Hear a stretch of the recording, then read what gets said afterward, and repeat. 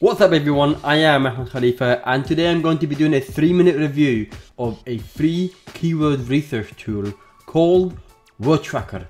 And it's a useful tool, you should really check it out, and I'm going to do a quick demo of what it can do. So when you arrive there, and I put the link in the description down below, this is what you'll find. You land on this big blue screen and you got these options. You got the time period, but the free version will only give you a monthly average, whereas you will be able to get like specific month and time, like 6-month period and so on, if you pay for it.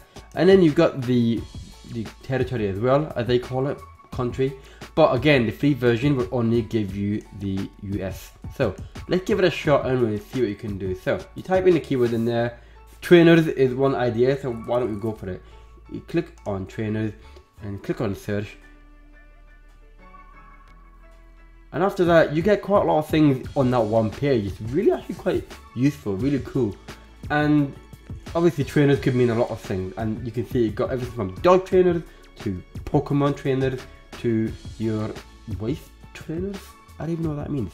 Anyway, you get a whole different list of keyword ideas right there as you go down, and you pay for more. So you get around, I believe, 20 for the free version to choose from, and then you got your kind of search trend over the past month, so you don't have to go to the Google Trends tool, which is very useful, and you can just see it from there. And then you got your search suggestion, you got Wordtracker and Google, and I think Wordtracker has their own kind of data as well, but you can also get it from Google on top of it.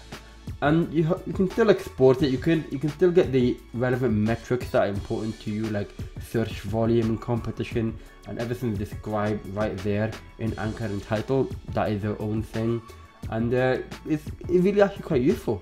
And once it finishes loads, then you got this third preview with the first page of Google for that keyword. That's your find. So it's quite useful. Instead of you going back and forth and checking, you can get check right there on the third preview. And then you get stuff that's related to other platforms like Amazon. These are the related keywords. You get YouTube as well. It's related keywords. You can unlock for more. So it's very useful. I think it's a very nifty tool, and you know, you could get even more specific about your keyword, get really detailed about it. So maybe if you want to put trainer in there, add it and automatically, and then you keep on searching. So very useful tool, but as I said, the two problems are, one is that it's a free version is geared toward the US market, and the other problem is the free version will give you a limited tool. Having said that, if it's really something that you're going to use long term, then you can look at paying for the premium version as well. So check it out, Wordtracker, very useful tool, and I hope you find that useful.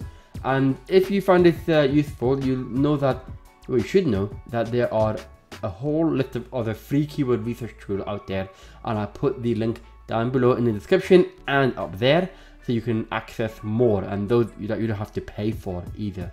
And I hope you found it useful, and if you did, I'd really appreciate it if you can hit that subscribe button down below as well. And in the meantime, you just keep on going, keep doing your thing, because it really does matter, and I'll see you next time.